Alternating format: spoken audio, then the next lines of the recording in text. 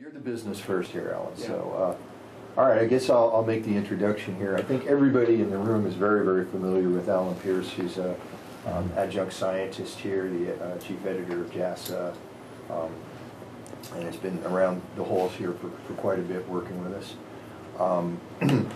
We have a series which is on about people who've been very important in the history of underwater acoustics and acoustics in general at Woods Hole, which we're happy to have Alan to be part of.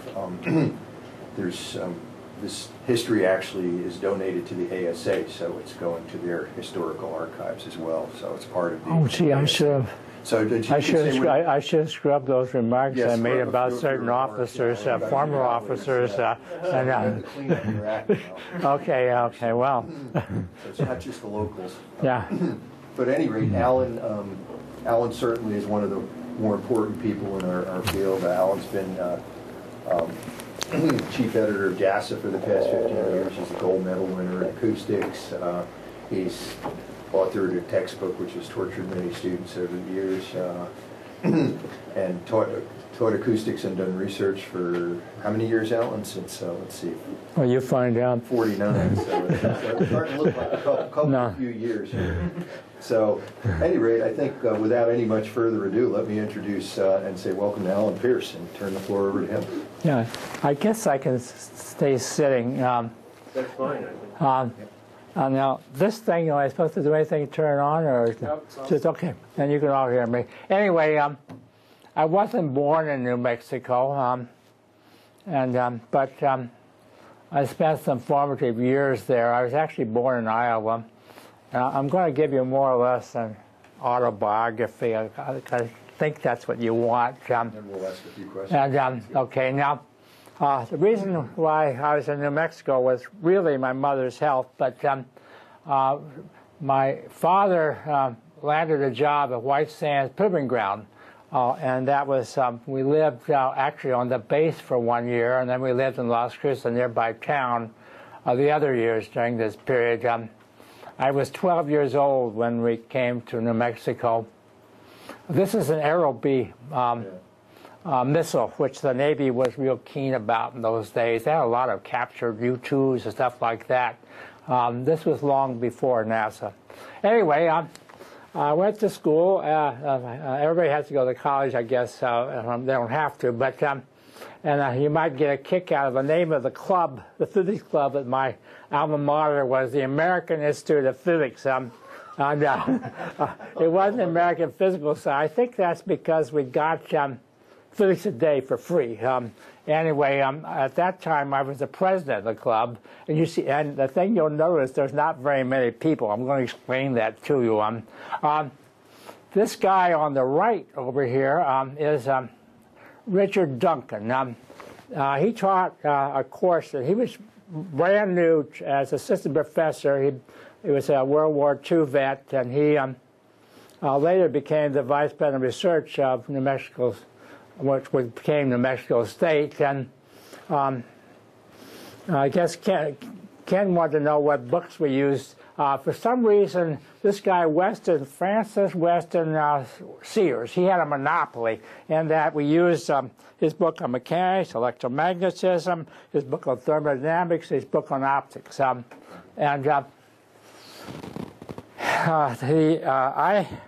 that the Sears of Sears and Zemansky? Yes, yes. So that were the lower class books. The high class books were his name only. When I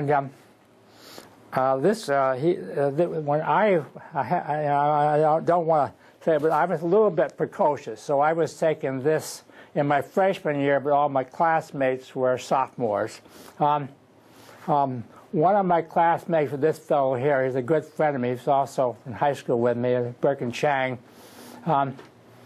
Anyway, what happened in this school, this class, you may find it a strange story.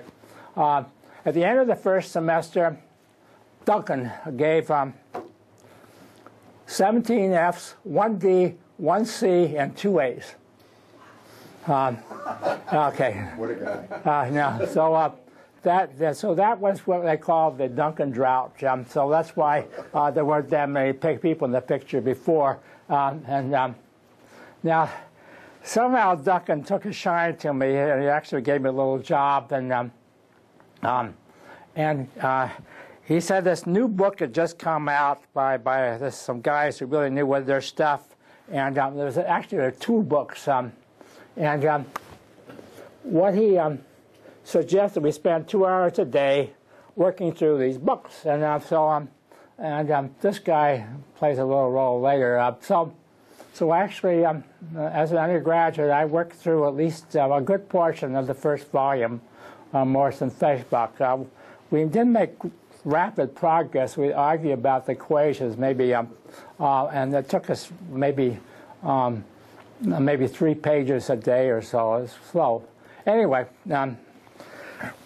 I guess it's because of Sears and Morse, and I had the impression everything was at MIT, and I later discovered I made a big mistake. Not necessarily, but I went to MIT for my graduate studies, and I was there between 57 and 61. Now, my thesis advisor, I took all sorts of courses, of course, but was Laszlo Tisza, and he was a Hungarian and fairly bright guy, although I wasn't given an A for being a thesis advisor. But he turns out, I learned this long later, but he used to quote Landau to me a lot. He actually had studied with Lev Landau, the Landau-Lipschitz guy, and he went from Hungary to there. And I guess he had communist leanings in his youth. He didn't have them later because when he was in Russia, the regime put Landau in jail, and so he came back to Hungary and finished his doctorate there. But basically, the thesis and everything was Landau's idea. There's some people that think that maybe Landau got a Nobel Prize, and maybe Tisza should have shared it with him, but he didn't feel that way. Anyway, the thesis topic I wrote was on sort of a quantum mechanical thing. Tisza had what I would now regard as a crazy idea about explaining superconductivity. This is around the time that Bardeen and Cooper and Schrieffer had published their famous paper, and he sort of ignored that. But there was an old paper by this guy up here is Max Born. This is the young J.R. Oppenheimer, and this is the older J.R. Oppenheimer. And of course, he got a lot of notoriety in later life. But they had written a paper which had actually a very significant effect in my life, even though I'm not very proud of my thesis. Now, okay, so as I'm getting out of school, I had to think about a job. And this gets back to the dear old American Institute of Physics, where I was still getting physics today. And they ran a full-page ad, this RAND Corporation, and they listed all the famous people on the board of directors, and one of them was Morse. And Morse was also on my thesis committee, so I said, it can't be that bad a place. And my girlfriend at the time, later my wife, thought, gee, it's too cold in Massachusetts, let's go someplace warm. So this was Santa Monica, California, where it was. And so the RAND years, 2 years there. Turns out this is somewhat of a tumultuous place. The guy I worked for was a guy named Albert Ladder. And I was in the physics department. And when I interviewed there, I was introduced to this guy who impressed me a lot because he had a soup on his tie. That was Edward Teller. And Teller and Ladder were big buddies. And they co-authored a book on our nuclear future. And they had fought tooth and nail against the arms ban, the testing ban. But they lost anyway. But anyway, when I interviewed there, Ladder made this comment: the last people we hired were from Harvard. Students of Swinger didn't work out, so we thought we would try somebody from MIT. I was the guy from MIT. I guess they figured that guys at MIT were a little more practical. So go back here. Anyway, when I first came there, I said, well, you got to have something to do. He says, you should think about a lot of problems, but one thing is you got to understand that you got to work on practical problems. And all these guys, well, they were talking about designing nuclear hand grenades in the hall and stuff like that, and they sort of sneered any problem that didn't involve Planck's constant. So nobody wanted to do this acoustics problem And anyway, so I was the youngest guy, and there was one other guy. There was a student at Gelmont. He was about my age, but the rest of them all about 10 years older than me. So I was very junior. And anyway, the source of these acoustics waves, as you can gather up there, were bombs. Okay, now it was really a fun place to work.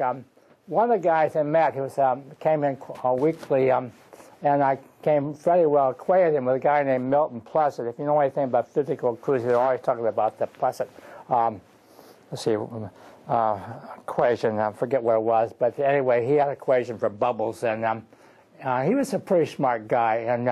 And the lunch hour, what they do, and I came relatively good at this. They played this blindfold chess, where and of course they were worried about outsmarting the Russians, and you didn't know what the Russians were going to do, so it seemed more realistic to have chess. We didn't know what the moves were with the other guy, and so we used to play that. And you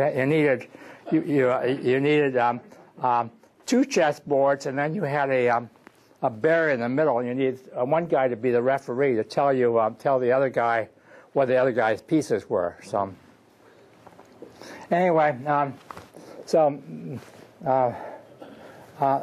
must say, I had a reasonable physics background, but I didn't know any acoustics at that time. So I went out and got Morse's book, and I didn't like it. And then Kinsler and Fry, I found I could work the problems without understanding anything. So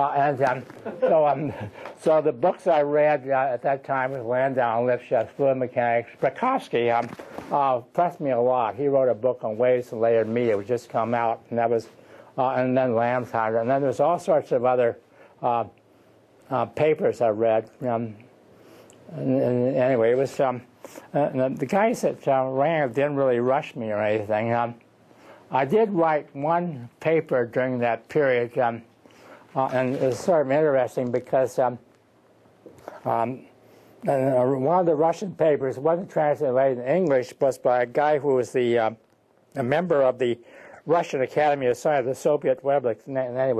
Anyway, he had done roughly the same problem. He had a whopping error, which I delightfully pointed out in my article. I did write, the real thing I did there was classified, and I thought, and Ladder was pretty happy with it, but I didn't start out with the Schroeder's equation, anything like that. But I solved something that had been puzzling for a while. Anyway, I don't know if you guys recognize this picture. He's still in the news. Anybody have a guess who he is? No? Oh, Dyson? Huh? No? That's not Dyson, is it? No. Yeah, his name is Daniel Ellsberg.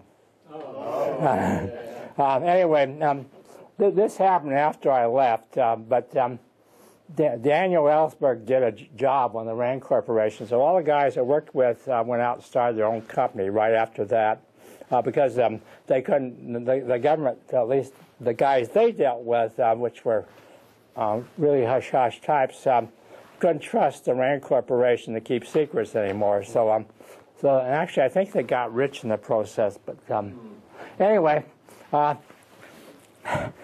turns out my wife was, to a certain extent, that was the best job I ever had, was the one at RAND. But my wife hated California, and she decided that cold weather wasn't all that bad, so we had to go back to Massachusetts. So I took a job in an outfit called Avco, and Avco was an interesting place. What they were really concerned with reentry vehicles, and they also worked on the lunar lander for the Apollo mission. One of their consultants, a guy named Hans Beta, and he came in ever so often, and I met him several times. So he had so ideas, and he'd make sage comments. My experience at RAND more or less wired me in to get some funding from the Air Force. This is from Air Force Cambridge Research Laboratories up in Bedford, Massachusetts. And they were concerned about these big waves that came around from the nuclear explosions. They funded me for about 16 years, and it was a nice long run. People were interested in the subject when I first started, but by the time the last contract was over, nobody cared. The Cold War wasn't all that cold and or hot or whatever. So, but these waveforms, they were the periods were like minutes, and they would travel. You'd have somebody throw off some big bomb up north of Russia, and they go around the Earth a couple of times and still be there. Okay, so one of the guys that, I hope you won't mind me dropping all these names, one of the guys that had written on this subject was a fellow named Frank Press, who one time he was head of the National Academy of Sciences, and he was science advisor to the president.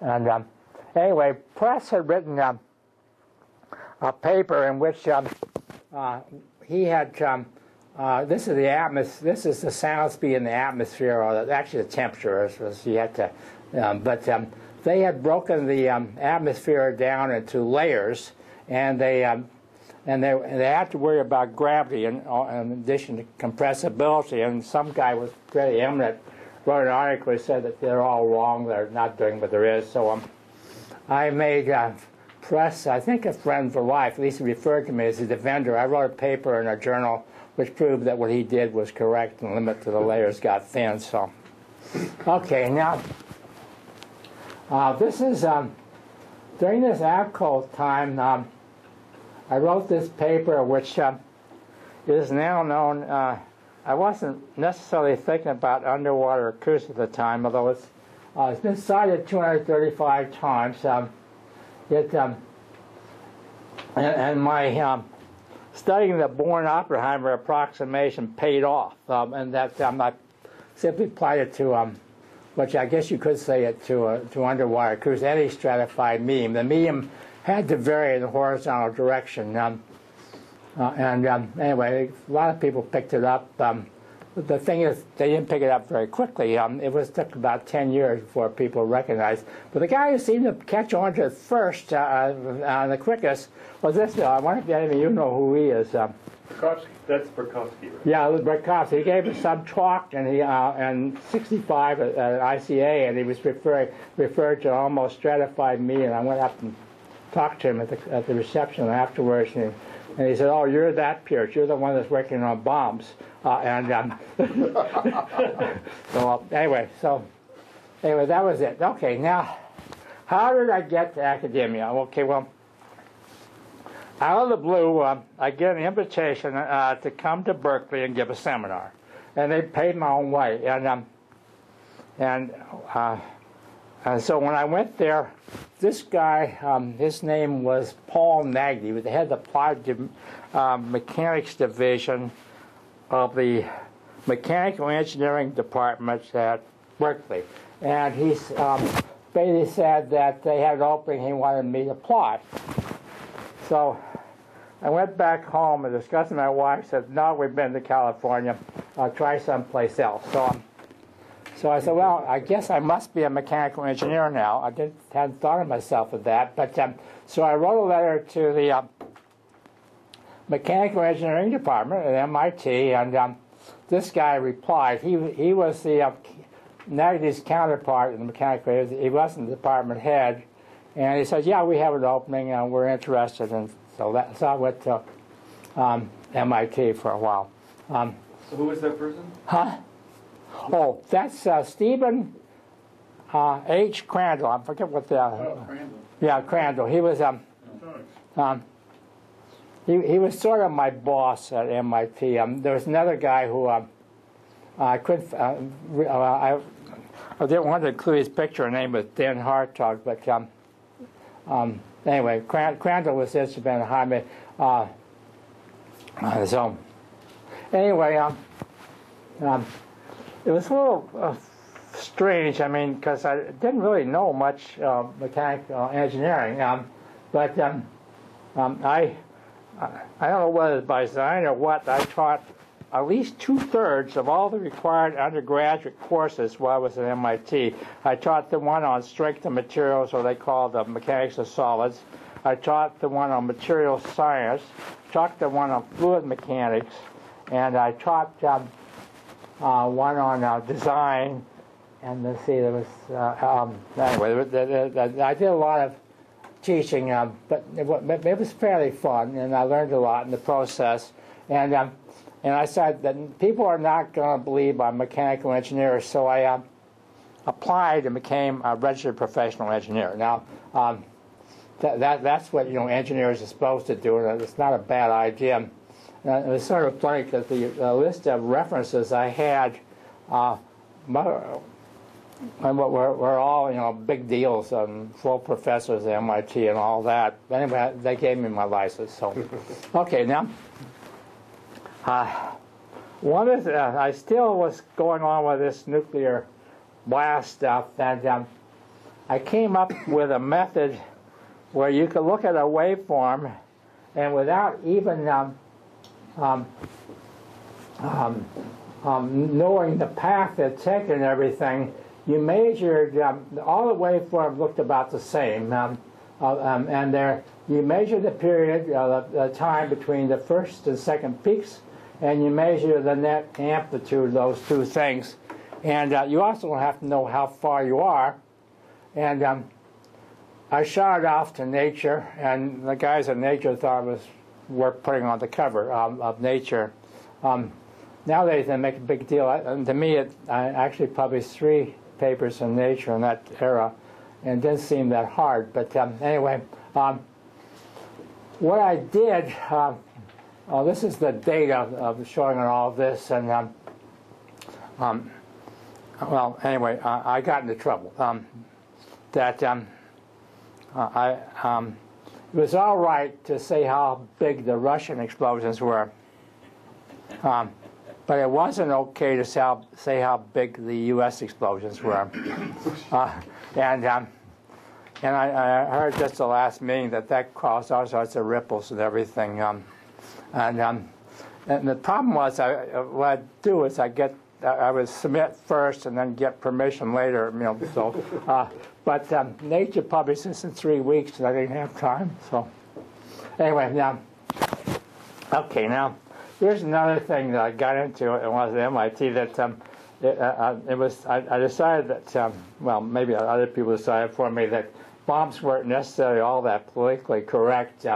So around the mid-'60s, sonic booms were a big deal, and the Congress was debating like mad whether or not they give money or allow Boeing to make an SST. And NASA was running this guy who later got to know quite well. This Harvey Hubbard. He was at NASA Langley, and the thing about this, some of these booms, they should look like this. That's the way they're supposed to look. And that's why they look like this is a little bit of a story, but not that story. But then a certain percentage of them had these big spikes on them, and it was sort of curious. I think, why should it be symmetric? Why does it go down like this and go? But they were both like this. And anyway, I explained it. So that's and I don't think anybody else explained it better.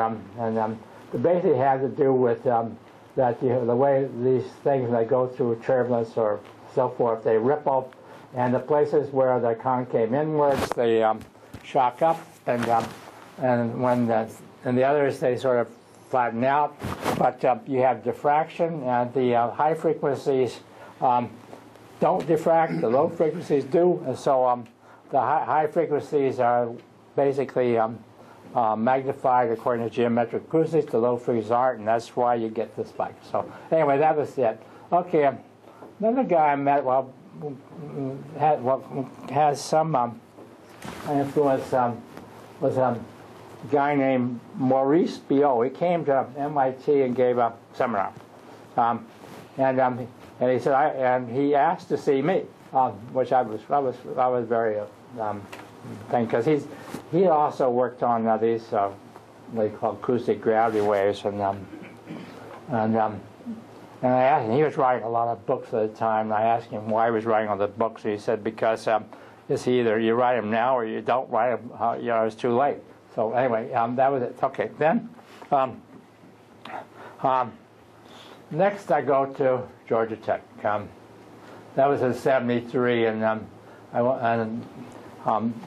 turns out that I got a lot more money in at Georgia Tech, and it was a nice place, at least at the time, and it was anyway, it was different, and so it was during the years when I was at Georgia Tech that I wrote this book.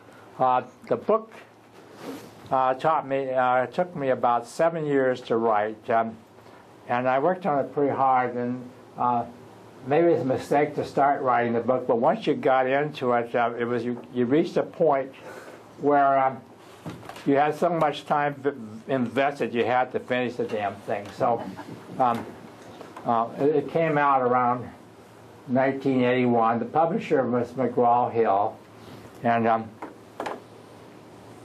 okay, so and this is a little bit of a thing is that this is from Google Scholar. It's quite a Google Scholar. I was a little mingled because there's two editions. One was the McGraw-Hill edition. Anyway, it's been cited 1640 times, and that's fairly respectable. On Google, on Amazon, it gets 5 stars, and right now it's being sold by Acoustics. That's another sore point I could go on. But nevertheless, although the books that Acoustics has reprinted sells, it is the leading bestseller of all the books that currently sell. Okay, now, well, some of you guys may know this guy. Did anybody know him? Win Joe. Yes. Yes. Okay. Well, The young Joe. this is he was a lot younger then. He was somehow the Chinese government or somebody had given him a pile of money so he could come to the U.S. or some sort of cultural exchange or whatever. And Peter Rogers had, who I was talking about a little bit, had said, "Oh, we got to have this guy Joe." And so I had this grant from NASA to study about diffraction of sound over hills, and the graduate student we had went bottom up, and we were impressed, and so Joe became my graduate student on this project. So that goes back to my association with Joe. Oops, no, why did we go back? Okay, so anyway, that was so he did a good job, and anyway, over the years we had amassed a pretty good group at Georgia Tech, and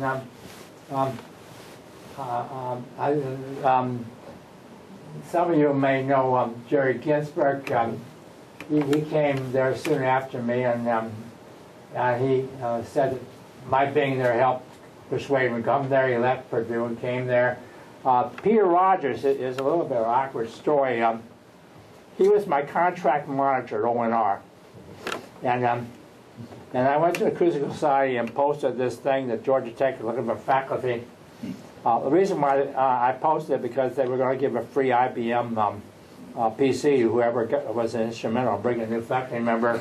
And so Peter approaches me and says, "Say I'm in with that job." Anyway, so I got the IBM PC and I lost my contract monitor. So I don't know what it was. Marty came as a student, and she went back. She was a recent president of the ASA, and she's now back at Georgia Tech. Eve Berthelot was recruited from Texas, and we wrote several papers together, and then there's Joe. This character up here, his name is Wu. When I first met him, his name was not Sean, but he decided to Irishize his name, so it's Sean Wu. He's some sort of distinguished professor. Anyway, he was my student, and also Jerry's. That was quite a while ago. Anyway. Okay, now why did I go to Penn State? It's a great place. Okay,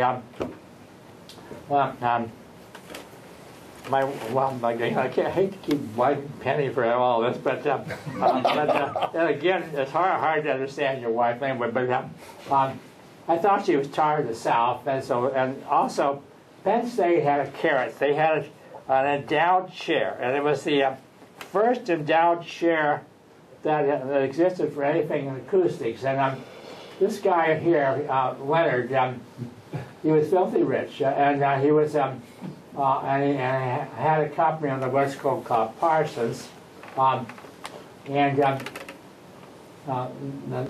former department head became dean at Penn State, and he negotiated this guy. This is in the early days, to up the ante to endow a chair, and then he recruited me to fill it.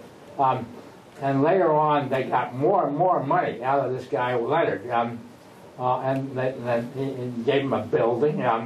And one of the ways they got money out of him, I don't know, anybody recognize this guy? Yeah, we know who he is. Okay, anyway, what they'd do is they'd have these dinners, and they'd have me, the guy, and they have Leonard, and they have the president, and they have this guy, and and they really put the bite on Leonard, and he was a really loyal. And so the question was, why did he give his money to his kids?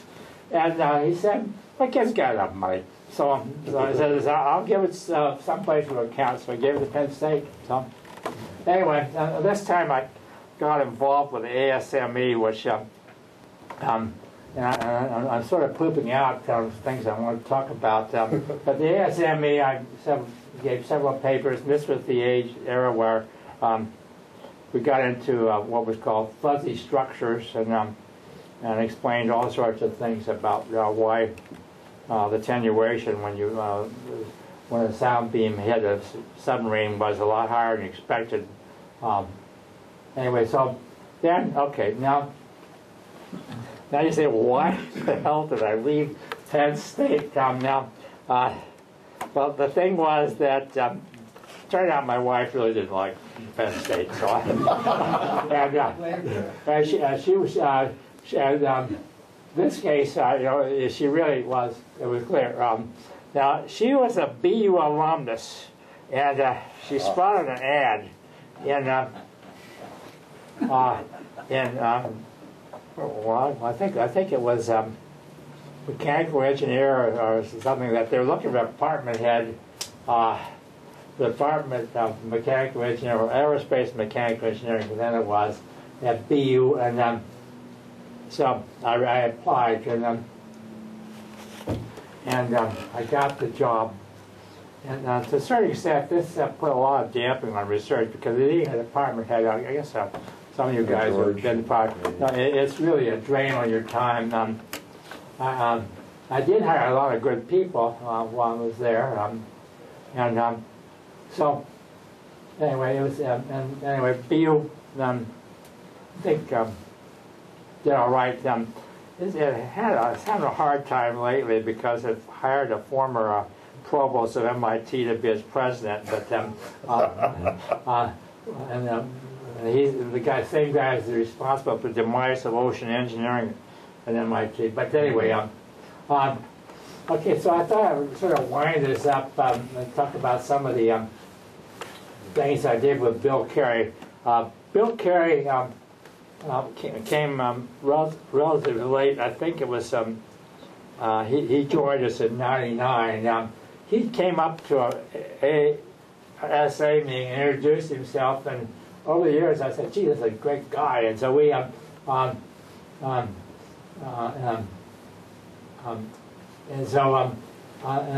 I also had this stint as a sabbatical here at Woods Hole, and somehow I said, well, I got to do some ocean acoustics now, and so forth. And he sold me on the problem of sediments and the attenuation of sediments, and it turned out it was a rather controversial thing. It still is, but at least we never really got it all properly written up. This thing turned out to be a JASA paper, and we did explain that the attenuation was really associated in sediments, the pebbly type sediments. It was associated with viscosity in there, Then the problem was that if you did that, you came up with the thing that the attenuation should go as the frequency to the 2.0, and all the measurements showed it was frequency to something less than 2.0. And so this is another thing which I think we haven't really written up, but I'm pretty sure it's good.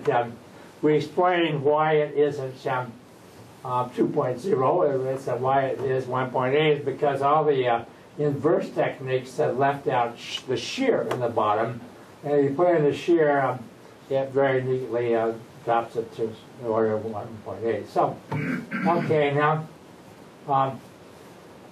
this is one of my things which I'm currently on, and I'm taking it on. Remember I mentioned B.O. before, and he's long dead. I mean, nobody lives forever. But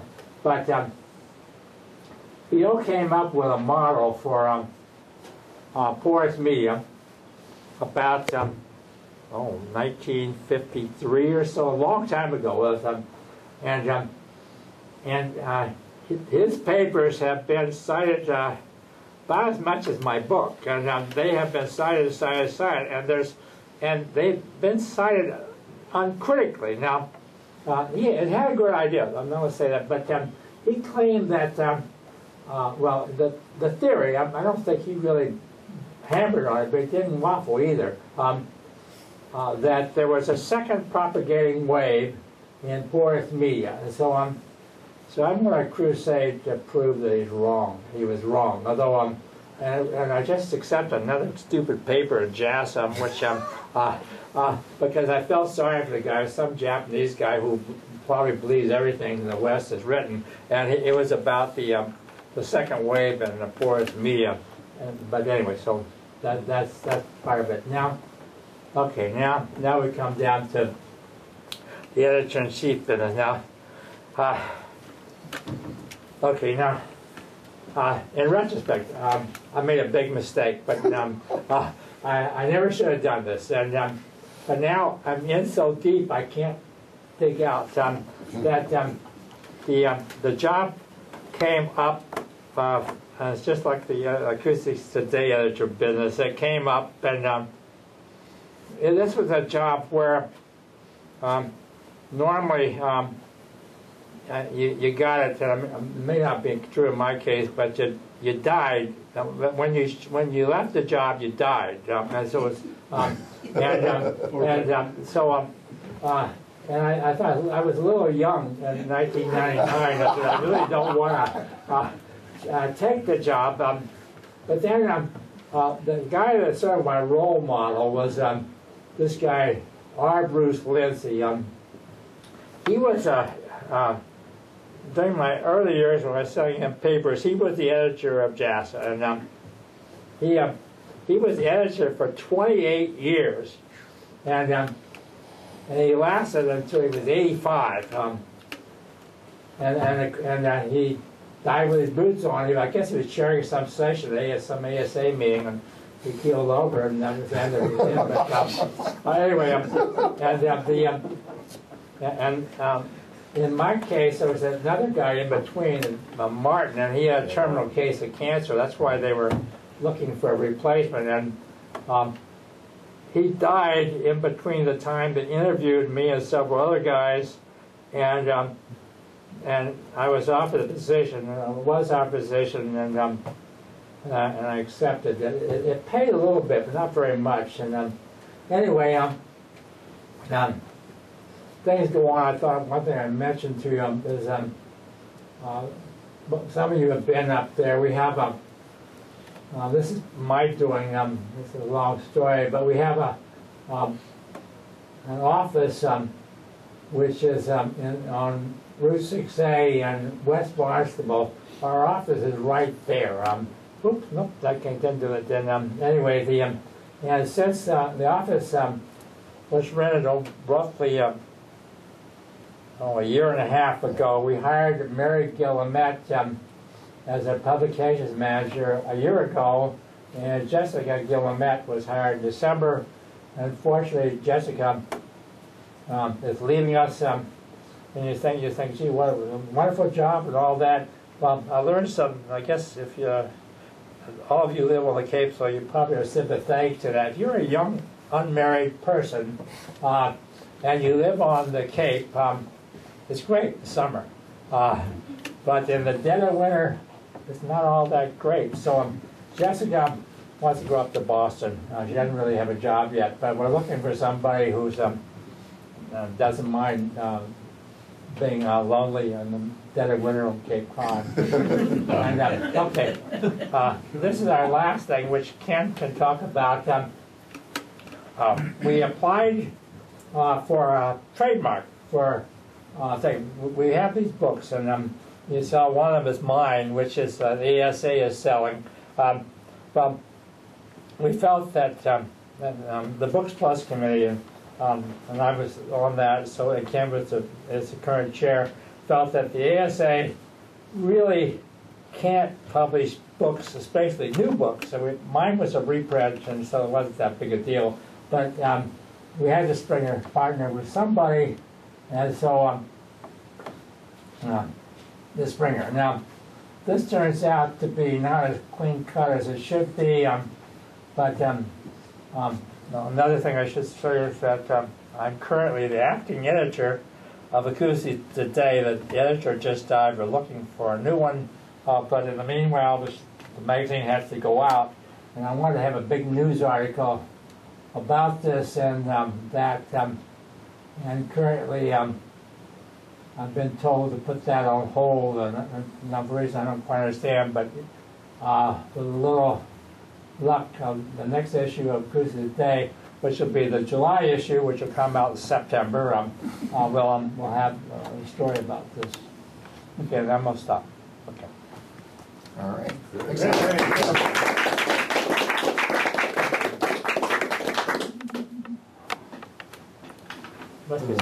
Anyone want to ask questions? I have a question on some of the early slides. You had pictures of, and you didn't identify all the people. Oh, I'm I sorry. assume in the, like, which one was you in the?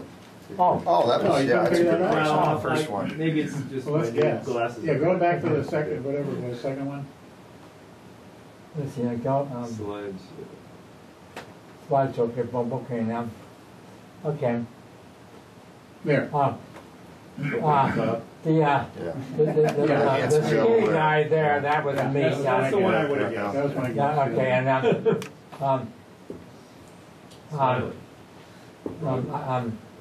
one of the things that you notice was kind of funny, because you make a big deal about women and physics and so forth.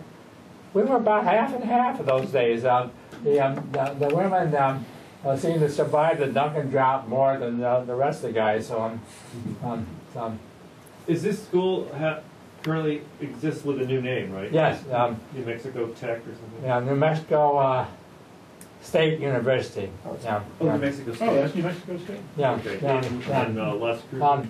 It's in Las Cruces. It's out in it's a suburb. But Okay. another thing I never thought about at the time, we had I think the highest percentages of Hispanics of any university, major university in the country. One of my classmates, who's not in this picture, went off to Berkeley and got his PhD, and I later saw he was president of the Society of Hispanic Physicists. So those are undergraduate. Yeah, right, yeah. Yeah, Ken. Well, here you were at college studying physics. Yeah. However, that you were there also had a background and maybe a story, and I was curious in some of your formative educational experiences, as in high school. Was there something you read, or was it a course that you took? Well, there was a culture sort of in the thing that the thing to be. This was White Sands is over the hill and so forth, and New Mexico had a funny thing that it had perhaps the highest percentage of PhDs in the country. I mean, it didn't have very people.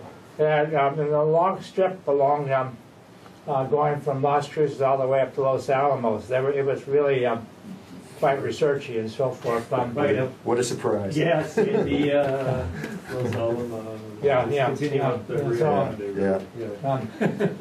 So I applied for a summer job at Los Alamos, got turned down. I think it's because they weren't experimentalists, and I wasn't quite that. So, but yeah, actually, Ken, when I was high school, I thought I'll become a mechanical engineer, and my father worked at White Sands. They talked to all the engineers at White Sands and so forth, and said, "No, he's a physicist." So that's why I majored in physics. Although I thought mechanical engineering was kind of cool. Is there a reason that you didn't go into academia right away? Was No. that a decision you consciously made to work for private companies? Or? Yeah, I guess it was. I think with money.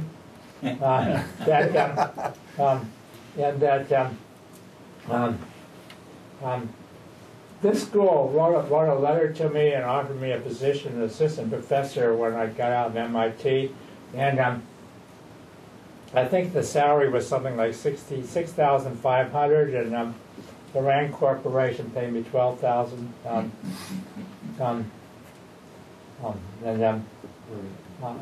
One of the things that my regrets is the guy that approached me, wanted to hire me, was a guy named Walter Cohn. He was at UC San Diego, and I was sort of interested. I never got to the point of negotiating. I was supposed to be meeting with some APS meeting, and then Cohn, about 10 years later, got a Nobel Prize. And I said, Jesus, well, anyway, you go one way, and that's it. So, In which of the environments that you worked in would you say offered the most stimulating environment in terms of research? I'd say it's been downhill all the way. And you're here. Actually, the Rand Corporation, well, of course, Daniel Ellsworth put the skids to it, but they had all these Nobel Prize winners coming as consultants. I met Murray Gell-Mann there, and they had their first crack at all the problems that DOD wanted on. Of course, they were mostly classified, but and they had this, this attitude that that the physicists could solve the problems of the world. So they take any old problem and they'd somehow come up with an answer, and it was kind of fun. I've got maybe a related question. You must have had some contact with Jason. Who? The Jasons? Yeah. Yes. Can you tell us anything? Oh, about yeah. I think that happened. And I want to say what that is for people who might not know. Okay, Jasons. It's sort of as a synonym for golden fleece. No, it was a special organization that at the end of World War II, there was a special committee appointed by, I think they reported to the Secretary of Defense. I'm not sure. And the first chair was a guy named Hans Bethe, and and he gathered up all these super physicists or so forth, who were sort of like Rand, only more so, in that they get well-paying summer jobs, and they would study problems that were assigned to them by Department of Defense, and the various agencies like ONR. They would go to the JASAs and say, "We have this problem. I wonder if you could sort of oversee it, look at it, and." One of the guys at ONR during the years was a guy named Jeff Main, who incidentally had been a research assistant as an undergraduate at Georgia Tech. But Jeff Main was great for sizing up for the JASAs, so he got a meeting set up, and it was the JASAs were then sort of housed with SAIC in La Jolla, and SAIC had this beautiful building. Prospect Avenue. Yeah, and so and a bunch of guys came in. The JASAs were there, and there were a couple of young guys I thought were smart asses. Excuse me, but the one guy that seemed very bright, but he was smoking constantly, and they kept going back and forth. Trying to remember his Dashing. Huh? Dashing? Yeah, dashing. Yeah. And He there used was to bite the corners or the edges off styrofoam cups. Yeah. Anyway, but he was extremely attentive. And there was one little guy that never said anything. And I looked at him and said, "You must be Freeman Dyson." He said, "Yes." And so it turned out at the same time, Lyhill was giving a short course at Penn State, and I'd read a book about the two guys. They were classmates at some Winchester School in England. Supposedly they competed with each other all the time, and that helped make them both good or whatever I was saying. So. Is that related at all with your transitioning into ocean acoustics? Because between Dyson and Monk and Flatte and Dashin and all these Jason guys all doing writing papers in JASA on ocean acoustics, I was wondering if that... Well, that was one of the earlier assignments. Right. The problem that they were... okay, the question that seemed to be rather prominent at that time, and at least the Navy had thrown a lot of money at it, was figuring out the scattering of sound from submarines, and I think it was more than just saying, is there some weird thing there in the middle of the thing, because you know the British killed a lot of whales during the Falkland War. Because they thought they were submarines, anyway, so that was, and so the Navy threw a lot of money at it, and O&R did, and they had Ira Dyer was working on the problem, and at MIT, and they had a group at Stanford and so forth, and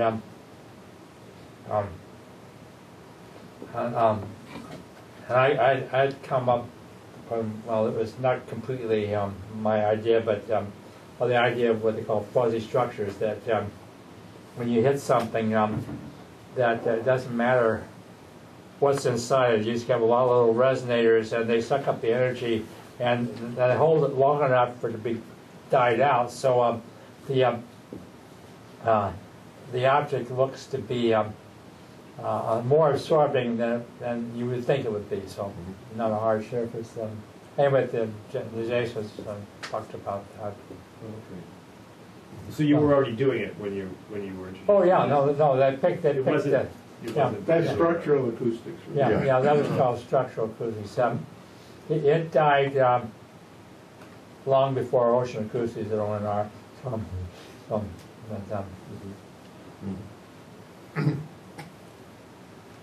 Guess I'll ask one question. Which piece of work, which contribution of yours did you think was like kind of the most novel and interesting? Or they all are. You know, fun, the one I'm working on now. Oh, okay. Most of these things are fun. No, that's Not particularly. no, not particular. No. Are you going to write any more books? Yes. We go back to this. Let's go down. Okay, now. I want you to write another one. Too. I want all of you to write. This. Now. Okay. Now. Actually, I think I sent Springer on to you. Did I or didn't I? Yeah, you did. Yeah, I okay. haven't responded yet. No, but okay. Now I'll put in a plug for this. Okay, that Springer has turned out it published more acoustics books than anybody else. So it does publish, for example, that O&R series on underwater acoustics, which Jim had a book with Boris and I forget what, but anyway. And Bill Carey has one. There was one with Sherman and Butler, and there was one with Richardson and Jackson. Anyway, it's a nice little series. Anyway, the idea is that the ASA sort of encourages you to write the book. We say some nice things about it, maybe bend you some way, but you deal with Springer, you get the same royalties you get with Springer, and that you get our blessing when it's published. So it's seemed to me like a win-win thing. And I was amazed because this gal at Springer, she started talking to people at the Montreal meeting, and I gave her a bunch of names, mainly medal winners, like what you are, and so forth. And a lot of them, a bit, they're quite interested in writing a book. I should also say that I went and started looking at what books are there on acoustics, and there are a lot of books, but very few of them are written by ASA members, and most of the books written by AS members, those members are dead. So I mean, you guys are doing great research and everything, but you're not writing books. Well, that's true, but meanwhile, write a book or something. Yes. I'd like to follow up Jim's question about the most novel work. Yeah. And, in conversation, you mentioned problems in atomic physics, specifically with the Hartree-Fock approximation. Yeah. And that's a very current topic within nuclear physics, and of course you've mentioned Bohr-Oppenheimer approximation. Yeah. So was that part of your future? Well, I have all you guys probably had, and I have dreams of so forth. And one of my dreams is to write a book which I might call Quantum Acoustics or so forth, in which I would try to bring all the stuff in quantum theory that applies to acoustics. And one of my irritations is that JASA doesn't get very many papers along those lines, and I thought maybe it's either shot. I mean, there obviously are papers, by real physicists, wherever, in other journals, but the tradition that was started by Bob Fire or so forth seems to sort of pooped out right now.